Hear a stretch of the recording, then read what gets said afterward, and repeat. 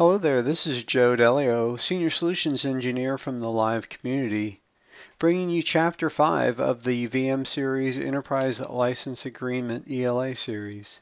In this chapter, we'll be talking about how to remove VM ELA access.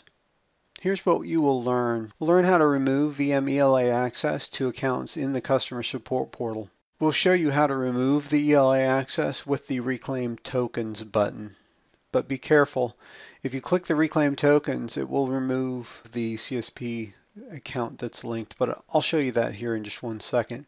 Also, if a VM ELA device has been spun up and it is running and is in use, you cannot remove the token. You can only remove tokens for the VM ELA access as long as they're not in use.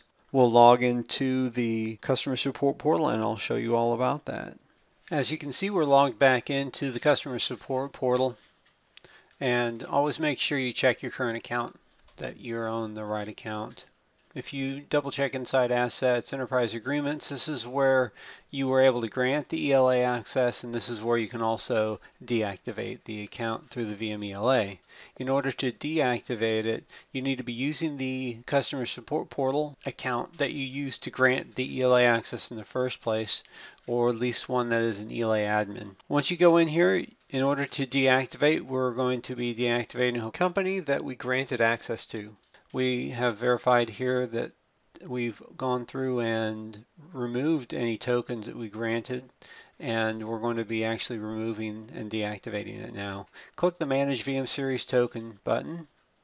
Make sure you select the account ID for the correct account in question and hit Reclaim Token. It says it's been successfully removed now. You can close this, and you can see here that the other company is removed from this VM ELA.